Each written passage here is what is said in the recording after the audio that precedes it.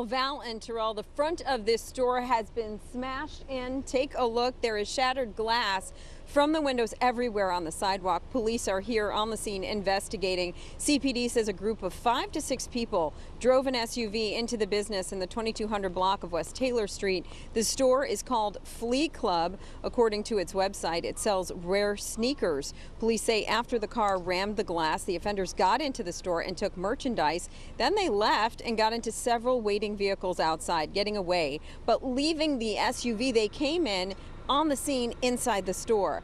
Fortunately, no injuries have been reported. This happened at around 4:30 this morning when the store was closed. Now back here live, police hoping to get some surveillance video from inside the store. And as a matter of fact, we have covered this store before. It was robbed a year ago, twice in the same week. The store owner telling us at the time, enough is enough. Again, no one is in custody this morning. Watch breaking news on YouTube. Subscribe to ABC7 Chicago Eyewitness News.